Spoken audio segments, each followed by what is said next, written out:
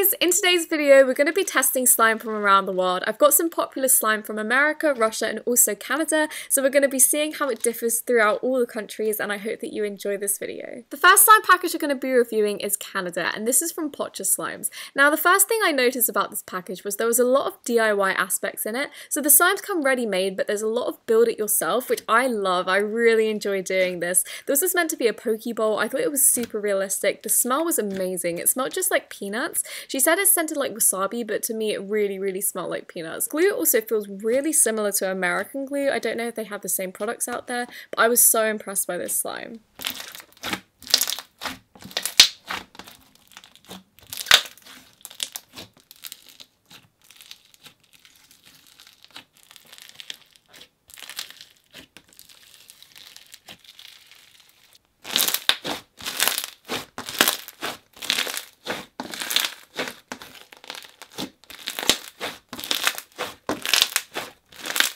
Her Lavender Madeleine slime was also very DIY-like because it comes with these clay sculptures. They're madeleines. If you don't know what they are, they're just this really nice like spongy dessert. It's really good, and I think she actually has real lavender that you add in. The smell was really nice. It was very light. It wasn't an overpowering one at all, so if you don't like lavender, I think you'll still like this slime. I personally love it, and I also thought the base was very clicky. It was a bit more jiggly than I was expecting. I don't know if it's just Canadian glue and that's how it comes out there.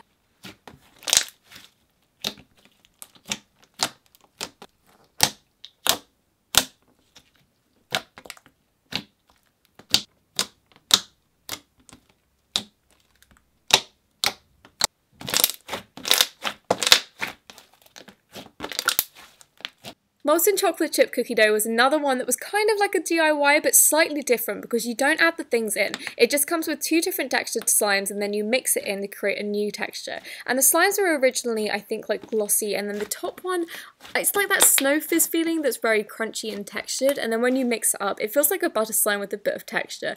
And I forgot to say, the scents in Canada are amazing. I don't know if this is a Canadian thing, if just all the scents there are great, or this shop is just a really good scent mixer, but all of these smells were amazing. Honestly, the best slime scents I've ever smelled. This one in particular was so realistic. I just couldn't stop smelling it. And I don't normally like chocolate slime scents, but this was just to die for.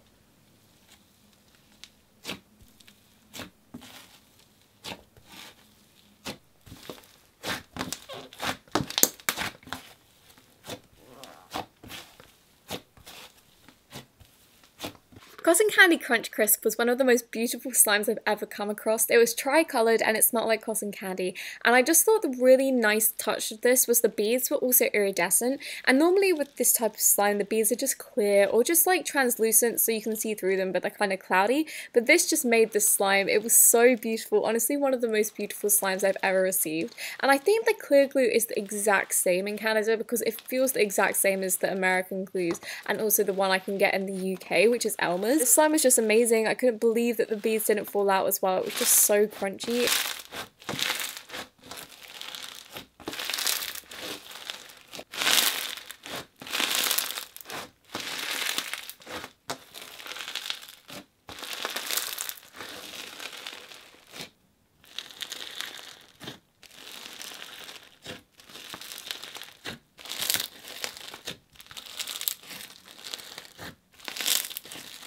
Potcha Slimes has a signature slime texture that I haven't seen in any other shop, and this is called a sand puff. I don't normally like scratchy slimes, but I did want to try this out because there's been such a controversy around it, because basically what happens when you take the slime out is it's really hard. You can't play with it, but it's just like one of those ones you need to work on to get it to the right texture, and it reactivates with heat, so you can pull it apart and fold it, and this took me about, I'm not gonna lie, probably about 10 minutes, which is a lot of work considering that it's just such a small slime and it doesn't really seem like it needs it, but it turns into this really stretchy slime. Obviously not as stretchy as just like a glossy slime or anything like that, but it's very unusual. Like, it's wet, but then you take your fingers off it and it's not wet. I don't know how to feel about this. I enjoyed the experience of fluffing it up and getting to know the slime, but at the same time there was a lot of fallout and it wasn't my personal favourite texture, but I do really like how transformative this was.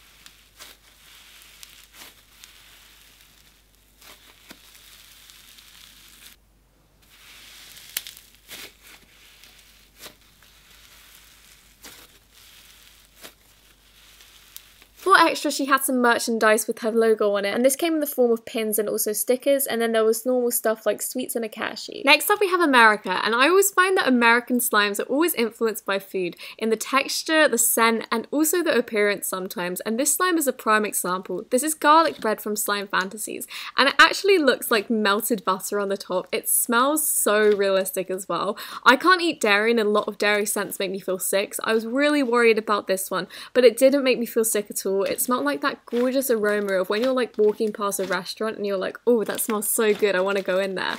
And this has a really nice texture to it as well. The base is a doughy one and the top is really crunchy, and when you mix it together it really feels like crummy, like garlic bread. It was just so realistic. With American slimes as well, I also find that the savoury slimes are being embraced so much more. In a lot of countries, foods are the kind of inspiration source because they're so differing in like textures, scents, all of those types of things.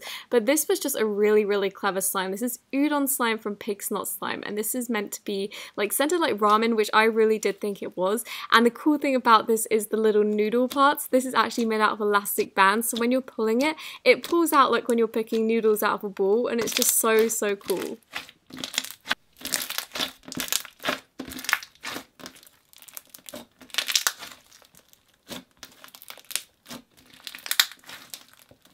A slime shop that really embraces the food slime trend is Kawaii Slime Company, and they always have the most inventive packages. It honestly could be made out of food. Obviously slime is never edible, please don't try and eat it, but theirs is the most realistic, and they have a whole ice cream collection at the moment. This is raspberry sorbet, and you can buy like little add-ons in their shop. Another really cool thing about American slimes is that they don't just embrace the slime side, they sell supplies, and they're very like business savvy, and she sells a lot of really cool things. And she also has a slime convention going on. It's called Hawaiian Slime Show, and it's going to be in Anaheim on July 6th. It's going to be so much fun. I'm going, and so loads of other slimers, and it's amazing. But on the actual slime front, I always find that she has a lot of themes in her shop, and the ice cream tub theme is a huge one at the moment. This is raspberry sorbet. It's made out of a clear slime, I think. It's so silky, and the textures really differ between all of them. So the next one is called butter cookies, and I really like playing with it. It was kind of like a cloud slime mixed with a butter slime. I also really like cookie dough. That was a really nice creamy one. And rainbow sorbet, I think it was, is just the most beautiful slime I've ever seen. But all around, her slimes are just amazing. The presentation, everything about it, even the website, is just, it makes it such an experience, and that's something I always find with American slimes.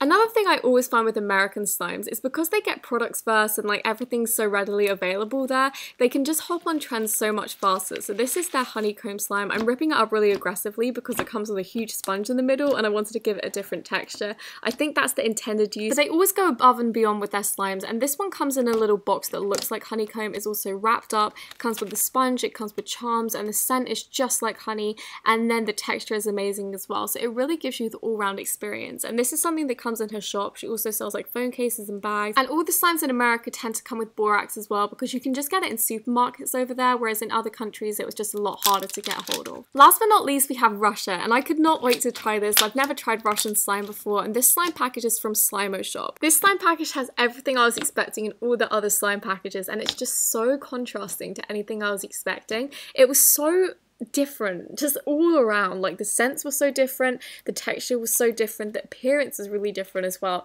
and it also didn't seem to have the same influences. This is called cherry butter, so it is kind of a food influence, but the smell, I don't know, it smelled quite medicinal. I think it's just the scents available will be very different from kind of like Canada and the US, but it was a really, really nice textured slime. I absolutely loved it. The texture was so different to any of the clay slimes we have over here. I would say the closest texture is probably the polymer clay that everyone's using, but it doesn't have a wet feeling at all, and this stays so glossy as well, which I was so impressed by.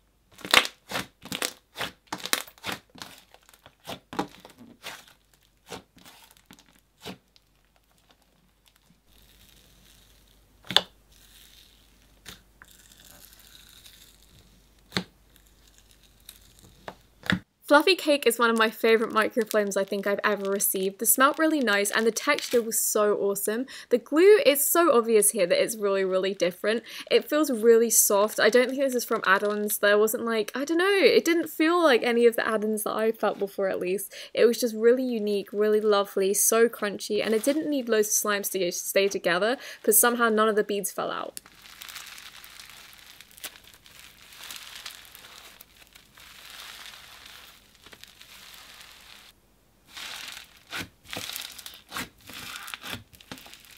The add-in used at the top of this slime is one that I haven't seen in any of the other countries, especially in none of the slimes I received at least, and this had chocolate chunks and also like foam cylindrical pieces. When you took the slime out of the container, it was really thick and glossy, and it had that really gorgeous soft texture again. Again, this would just be because the glue is really different, but it stayed really thick, it gave such good bubble crunches, and it had really nice sprinkles at the bottom, so there was a lot of texture in there, and the smell for this was amazing. I think the smell's a really interesting one. I think maybe the ones that are meant to smell like sweet and fruity smell a bit medicinal, but the ones that are like cake scents smell really good, which is kind of like the opposite of American shops, which is really interesting to me.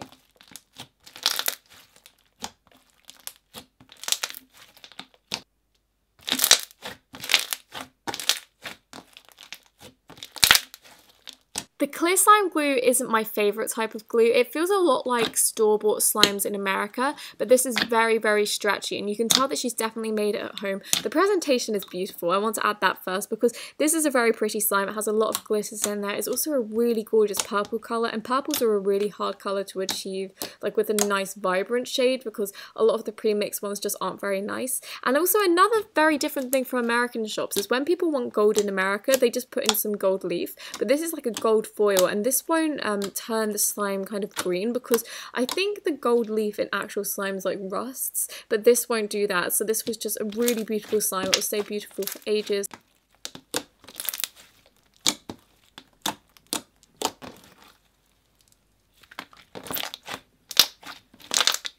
The next slime also has the same texture, it's very jiggly. I did like the slime still because this slime was very beautiful and also very textured. It was slightly thicker as well, and I did activate both of them before, so I don't think it's anything like they melted down or anything like that, but the pom-poms really added something to this. This is a really nice texture with it. It really works with the jiggle as well, like it was really relaxing. I find in a lot of the thick slimes it's more like a pussy when you add the little pom-poms in, but this was amazing. It was really nice. The scent wasn't my favourite, but the slime is just so beautiful that I didn't really mind, and I love the confetti stars in this. I think the overall presentation in Russia is just very beautiful, and it's very different from the US and Canada.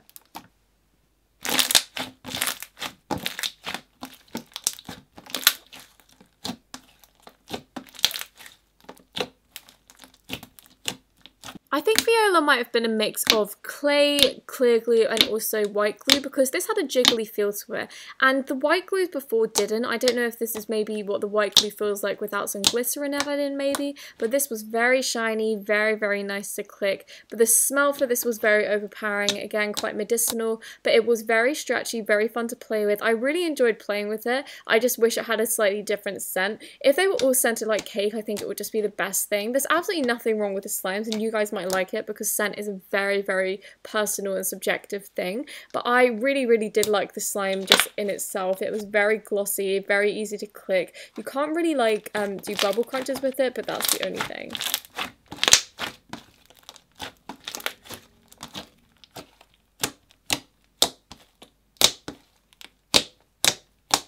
Everything came really well packaged, absolutely nothing leaked, and it was also just a really beautiful package that was very different from any of the American packages I normally get. It came in this really well presented box. She gave me so many extras as well, and they were so unique. I really enjoyed it. She gave me lots of jam, she gave me some sweets, a little, I don't know what you guys call this, but in England we call it a bum bag, and she gave me stickers and all of that stuff, as well as borax and a care sheet and the normal stuff. Overall, what I've taken from this video is that Russia has very different ingredients and influences from the US and Canada, and the US and Canada are very similar in terms of like textures, the ingredients used, and also influences. Thank you so much for watching this video. I really hope that you enjoyed it, and if you did, don't forget to give it a thumbs up, and I'll see you next week.